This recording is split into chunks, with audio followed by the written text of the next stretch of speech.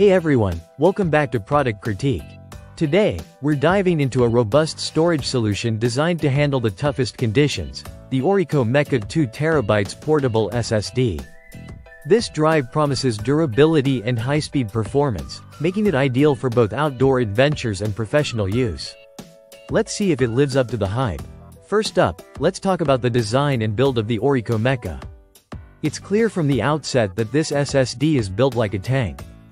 The exterior features a combination of high-strength alloy and silicone, making it waterproof, dustproof, and shockproof. There's even a silicone plug to protect the USB Type-C port. The build quality feels solid and reassuringly durable, perfect for those who need reliable storage in demanding environments. Moving on to features, the Orico Mecha doesn't disappoint. It supports USB 3.2 Gen 2x2 connectivity, which translates to impressive transfer speeds up to 20 gigabits per second.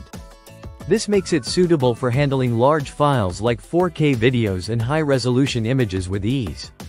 The drive also includes advanced electronics with temperature lock technology to prevent overheating during intensive use, which is a nice touch for maintaining performance.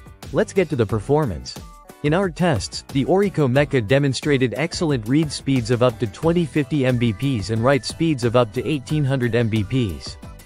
This makes it not only a great storage option but also a reliable working drive. For content creators and professionals who need quick access to their data without compromising on speed. So, should you buy the Orico Mecha 2TB Portable SSD? If you prioritize durability, high-speed performance, and reliability in challenging environments, then absolutely yes. It's an investment that pays off with its robust build and impressive data transfer capabilities. Just be mindful of the compatibility with your existing devices before making the purchase. That wraps up our review of the Orico Mecha 2TB Portable SSD.